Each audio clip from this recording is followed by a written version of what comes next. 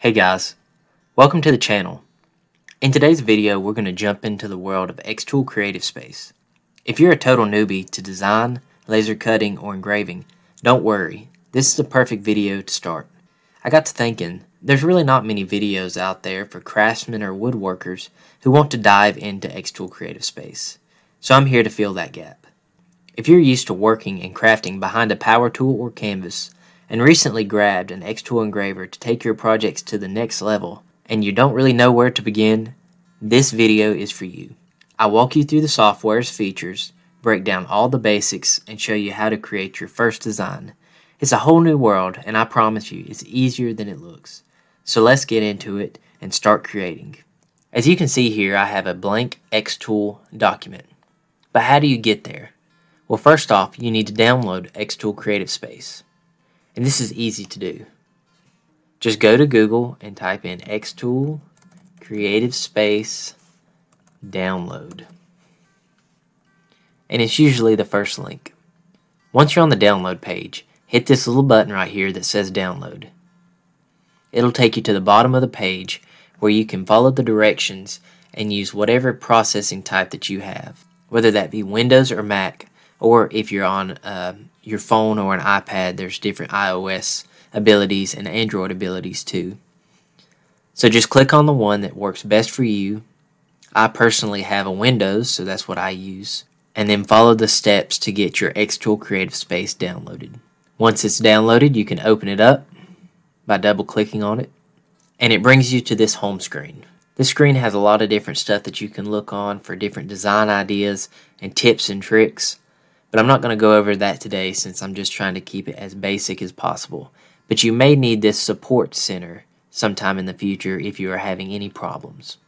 But to start a blank document, just come up to a new project, this plus sign. And this brings you to where I was at the start of the video. So now to talk a little bit more about xTool Creative Space. xTool Creative Space, or XCS, is a powerful user-friendly design software used for creating projects that involve laser cutting and even printing. Whether you're cutting wood, acrylic, or engraving leather, this software is your creative companion. Once you open up xTool Creative Space, you'll see an intuitive workspace. On the left sidebar here, you'll see a toolbox where you can access all your drawings, text, and import tools. You also have your workspace here in the middle, and on your right, you'll have the settings panel once you have designs on your workspace. In this settings panel, you can adjust the speed and power of your engraving. I'll go a little more in depth in that in a second. So first off, let's figure out how to insert an image. So I come to the image icon, the first icon on the top left of the toolbox, click it, and double click on the image that I want to add to my workspace. So here is just an image of a cowboy hat. So one thing that you may be new to are file types. For xTool Creative Space, you'll most likely use file types such as an SVG file, a JPEG file, or a PNG file. But what does all that mean? So let's break down my favorite file types in XCS. A JPEG is a raster image made of pixels, perfect for detailed photos. But keep in mind, zooming in too much can cause it to lose quality. A PNG is also a raster image, but it has the ability to have a transparent background. It's great for logos and intricate designs and won't lose quality when you resize it. An SVG file is a vector image made of lines and curves instead of pixels. The best part, you can scale it to any size without losing clarity, making it perfect for cutting or engraving. This image that I have here is a JPEG image because you can see the background around the image. I can remove this background by hitting the Edit button here on the top bar and using the magic wand feature and click on the white space, and that removes the background. This is necessary because if you don't remove that background, it will engrave around that square rather than this engraving inside the square. So once you have your file imported, using this top bar here, You can resize, rotate, or adjust your image as needed. You can see on the X and Y axis, this changes the origin point on your page. And this is based off of inches. Here, W and H is your width and your height. Right now they are locked together, so if you change one, it'll change the other. So let's say I need a 4-inch long engraving. The height will change with it. But let's say I like that height, but I want to change the width. I can remove the lock aspect ratio and change the width. As you can see, it's changed the scale of the image. So anytime that I make an error like that I want to go back and change, here's the undo and the redo button on the top of your page. So I'm going to undo what I just did. I can also click on one of the outsides of this image and increase and decrease this image size. As you can see right now, it's not locked with the aspect ratio. I'm going to lock it where it is, and now I can't change it. Okay, now let's talk about some more image tools. This image that looks like an angle, you can rotate your image. So I just rotated it 90 degrees. Next up, you can change the orientation of your image. First, you can change the arrangement. Then you can align it to your page. And lastly, you can reflect your image horizontally or vertically. A couple other image tools. I showed you how to edit. You can also use this eraser to erase one part of the image that you don't like. But be sure whenever you do this, after you're done, you either save or cancel your edit. Then you can filter your image, and this would be something used if you were actually using a picture of something rather than just an outline like what I have. You can make some adjustments to the image, and this is probably something that's not needed unless you're engraving a picture. Lastly, you can crop the image. So let's say there's one little part that you don't want, or it's a little too big. You can crop it how you want it and click save, and now your image is cropped. Offset, similar to the trace feature, just traces around your engraver to engrave around the outside or the inside of your image. This is something that probably won't be needed for a beginner. Now let's look at the main menu function real quick. Here on the top left, there's an X. This is the xTool logo. Here's how you'll save your project. There's also a bunch of different options that you can click on. This pretty much just compiles everything on this top bar and the sidebar into one easy to use location. There's also a help guide that you can use if needed. But one thing I want to show is the settings. So here you can change your unit from millimeters to inches or vice versa. You can change their language. And there's also some other file settings that you can change if needed. This is also something that probably won't be needed for a beginner. But you may need to change your unit and then the language of xTool Creative Space. Okay, next. Now let's say you want to include text. Here at the T on the toolbox, you can click it, come over to your project and click, and there it inserts text. Then you can type what you need.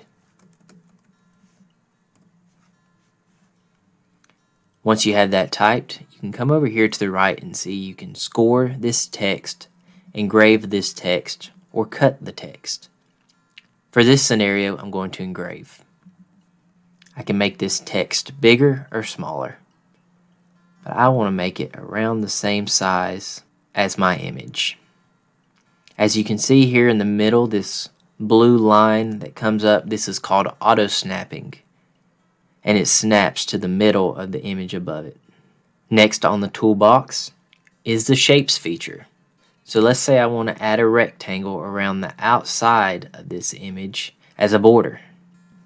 I can use this auto snapping feature to snap it right in the middle of my engraving.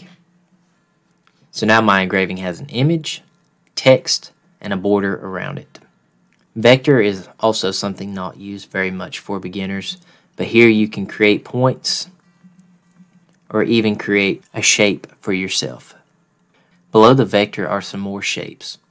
These are a little more intricate shapes that xTool Creative Space gives you. So let's say I want a patch on the top of the cowboy hat of a bull. Up next are some different applications for your engraving.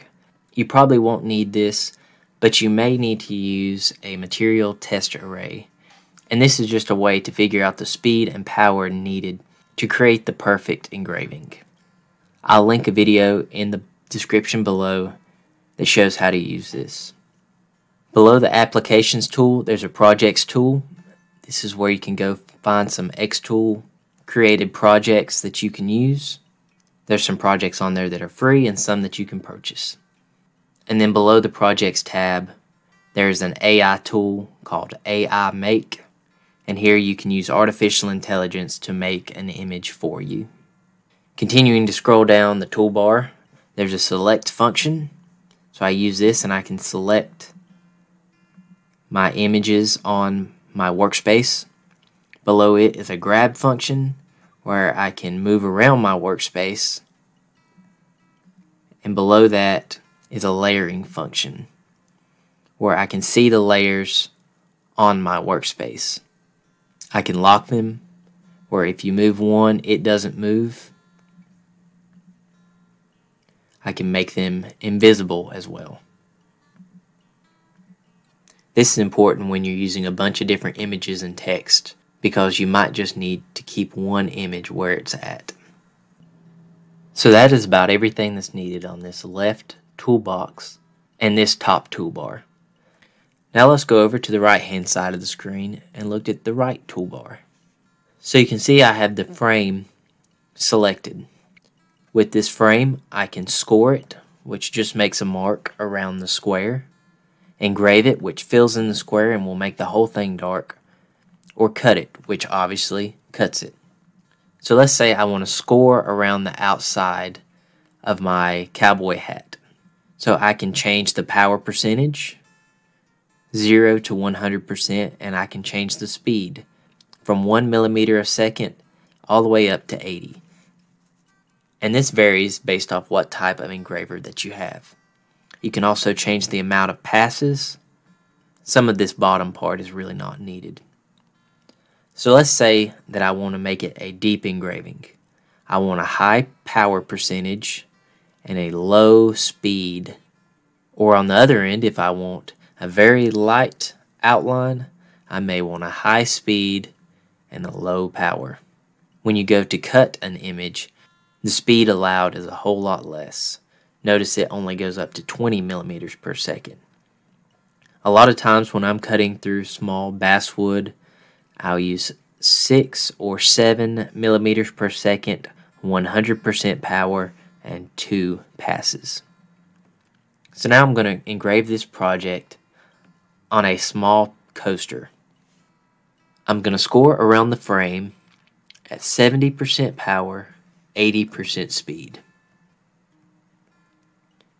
I'm going to engrave the cowboy hat as well at 70% power, 80% speed. I'm going to engrave the image of the bull at 70% power and 80% speed. And I'm going to engrave the howdy at 70% power and 80% speed. And you'll see how it looks different when it's filled in like this howdy and this bull, when it's an image like this cowboy hat, and when it's scored like this square frame. So once I have all the speed and the power to where I want it, I can click Process. As you can see, this is a very large engraving that I won't want to make it this large. So I'm going to make it a lot smaller.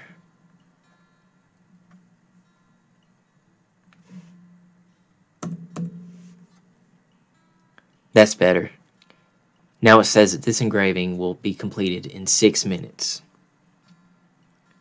Here at the bottom, at the origin point, you can change where on your piece of material you want the engraving to start. Usually I like to use the top left corner, but sometimes it's important to use the center or one of the bottom corners on your engraving. But rule number 1 is before that you do any project, make sure that you frame this project. Framing is a good way to make sure that your engraving is on your piece of material. If you start engraving, it's very possible that your engraving will go off the material and cut into your table. And that's something that you definitely don't want. So be sure and frame it a couple of times and then hit start. The best way to connect your engraver is to come up here at the top, hit connect devices, which looks like 2 little lines, find your device and hit connect. There's 2 different ways that you can connect. That's either through Bluetooth or through a USB cable. I usually like to use a USB cable. But either way, make sure that your engraver is turned on before you can connect. You can also look at this top bar here where you can change your canvases. So let's say you have multiple different engravings and you want to keep them separate. You can change canvases. You can also change your processing mode. So on a flat surface will be any type of flat engraving. The roller and chuck tool will be used for oscillating engravings. This will be great for a tumbler, a Christmas ornament, a glass cup, or anything like that. The slide extension is only used if you have that certain type of engraver. It allows you to engrave a bigger engraving area. And then screen preparation is also for a certain different type of engraver where you can actually screen print. But for simplicity and starting out, you'll probably always start on a flat surface. Whenever you get done, be sure to save your engraving, and you should be done and ready to go. And that's it. You've now learned the basics of xTool Creative Space for beginners. You can import your designs, edit them, and get ready for laser cutting or engraving. I hope you found this tutorial helpful, and if you have any questions, please drop them in the comment section.